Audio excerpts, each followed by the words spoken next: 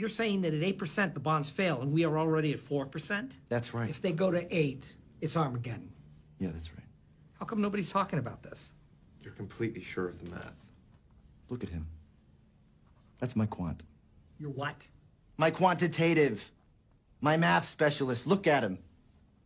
You notice anything different about him? Look at his face. That's pretty racist. Look at his eyes. I'll give you a hint. His name's Yang.